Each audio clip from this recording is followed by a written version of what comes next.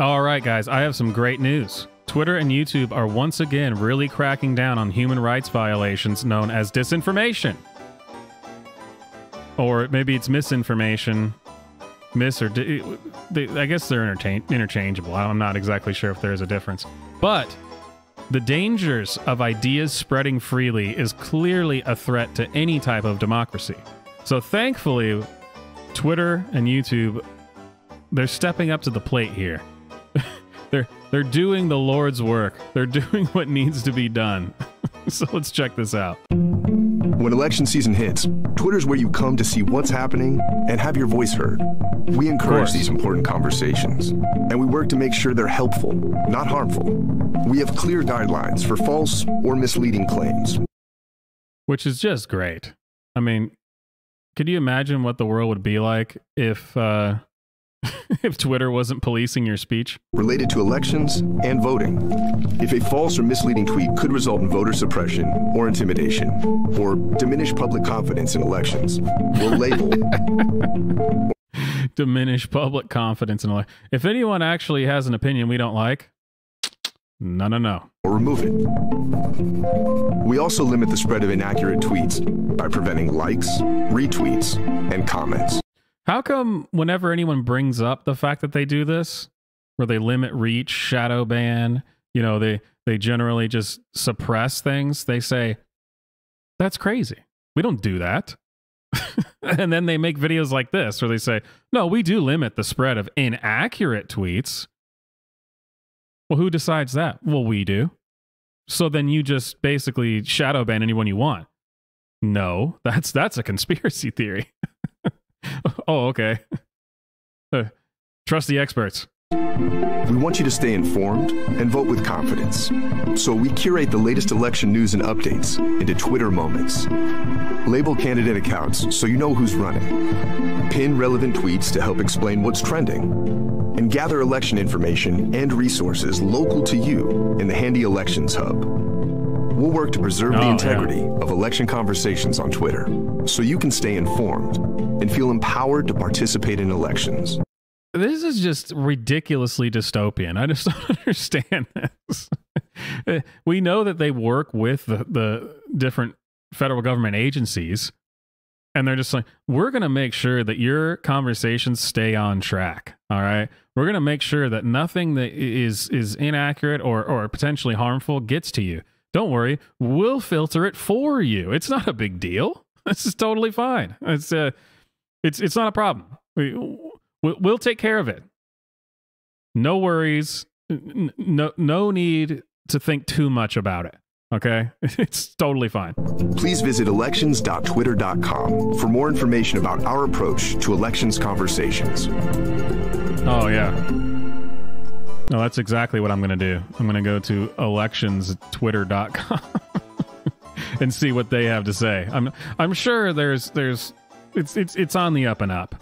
They've never done anything that could possibly be considered, I don't know, censorship. I mean, that's totally never happened.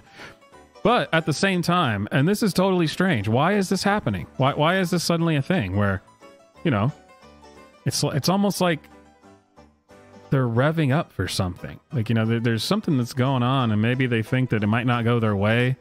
And so, listen, they're going to be cracking down. They are going to be cracking down on this. But, you know, of course, don't worry. YouTube is on it as well.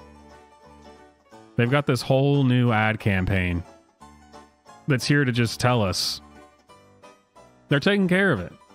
In the art style, fantastic.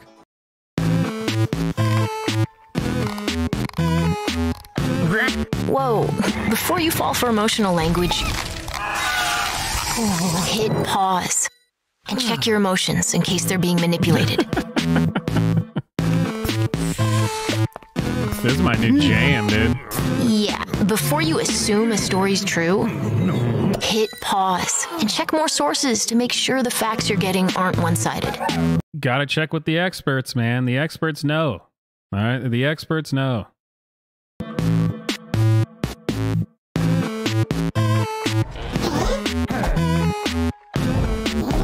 Hey, before you're forced into making a choice, hit pause and ask yourself if there are more options to choose from. And I love how this whole thing, the way they set all this up is they're just acting as if, no, we are the ones that are looking out for you. No, there's bad actors out there that are trying to influence you.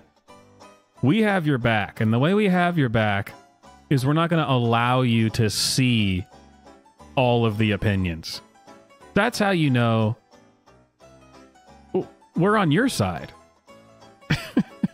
We won't allow you to see anything that could possibly be dangerous to our democracy.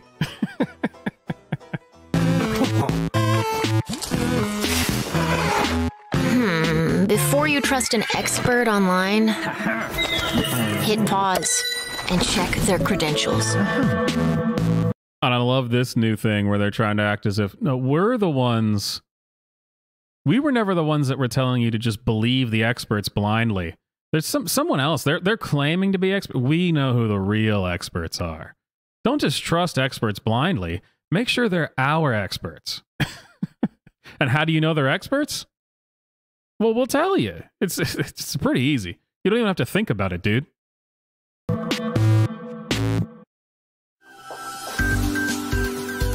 Does YouTube remove all misinformation? We remove content that violates our misinformation policies.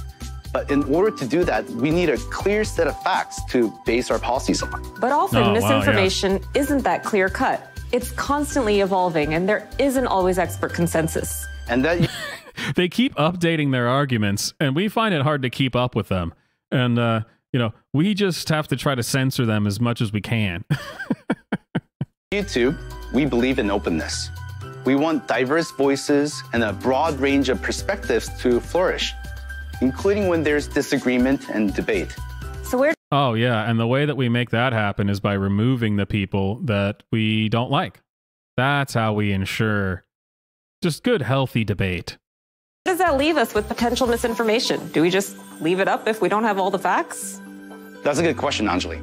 So we refer to content that comes close to but doesn't quite cross the line of violating our guidelines as borderline content. And oh, hey, that's me. He's talking about me. Borderline content could be things like wild speculations about recent events or long-standing conspiracy theories that say things like the moon landing was fake. And obviously, we have great videos on YouTube that I love that stuff. Where they're like, no, first of all, why even go after that? Why do you care? I love watching those videos of proof that the moon landing was faked. But what is this weird thing where they're trying to they do this all the time, where they're conflating wild conspiracy theories, as he calls them, with what they're actually doing, because they feel like people would agree with that, which I don't even agree with, but they feel like people would agree with that.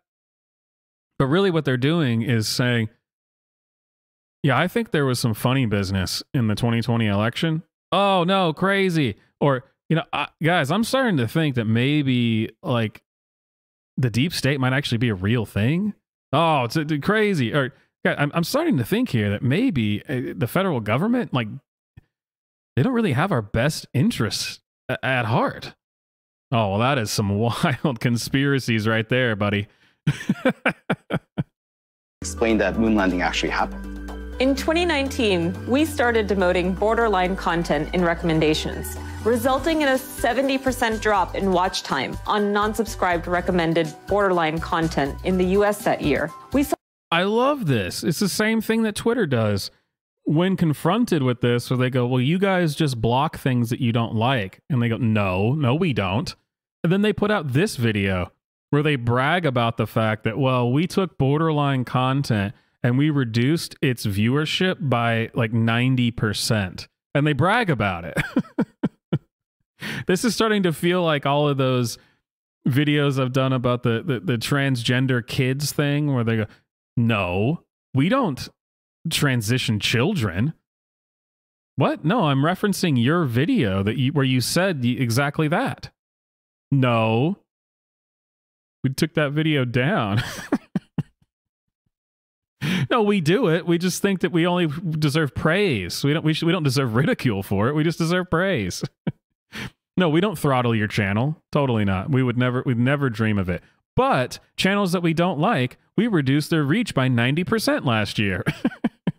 Saw a drop in watch time of borderline content coming from recommendations in other countries as well. So the next question is, how do we decide what's borderline? And that can be really tricky. And that's why we rely on external evaluators located around the world to provide critical input on the quality of a video. And what you see, it all goes back to the experts. They rely on the experts, man. It's the experts that they pick, not the other experts. They had that, cute little cartoon video about that. Not the other experts. Our experts. What they're looking at is whether the content is inaccurate, misleading, or deceptive, if it's insensitive or intolerant, or whether it's harmful or has the potential to cause harm, among other things. The guideline... That all means nothing, my dude. None of that means anything. Every single one of those things requires further explanation. Therefore, what you just said means nothing. It's not a guideline. Don't write it down. Because they say that, well, this stuff is clearly outlined. You can go look at it. Believe me, I've read it. And God, it's painful to get through. But that's nothing. That's you might as well just say, listen, we just take down things we don't like. At least if you did that, I'd have some respect for you. These evaluators use are public. You can read them for yourselves. And each review might include up to 9 different evaluators. Some important areas require certified experts. For example, licensed medical doctors will provide guidance for videos about health treatments to help us limit the spread of medical misinformation. We then use the results from these reviews to score how likely it is that the video contains harmful misinformation. And any video that's classified as borderline is not proactively recommended on YouTube unless you are subscribed to that channel. Our machines learn. I love this. They've been swearing up and down that this isn't happening for like years. They've even been taken to court over this. And they still say, no, we don't do that. And now this video that they posted on September 9th, just this month, is saying, yeah, all those things, no, we totally do that. But it's a good thing that we do that. Because each time, we talk to like at least 9 experts. And their expert opinions expertly help us dictate what expertly needs to be shadow banned. Because that's what experts are there for. I mean, how else would you know which things should expertly not be allowed to be seen? It's just common sense. Learn from this, and they model those reviews performed by people, so we can apply this approach at scale to similar videos on YouTube. And we've been able to use these models to help us review hundreds of thousands of hours of videos every day to find and limit the spread of borderline content. But we're not done here, and we'll continue to work very hard to continue to improve these systems. For more information about what we're doing to create a responsible platform for our community, visit the How YouTube Works website. Well, I'm still waiting to find out exactly what's going on with my 4 videos that I have that have been under review for 2 weeks. And this was basically them just telling me that, by the way, while this is happening, since, we're reducing your reach by 90%. So thanks for that. Totally appreciate that. That's fantastic. But we do encourage, as they said, we do encourage debate. We do encourage questioning and other opinions. The thing is, if they're the wrong ones, we'll make sure that no one hears it. And essentially, if you could, just really, for the health of the nation, our democracy, if you could just, swamp, if you could just think about, just kindly f***ing off, that'd be great.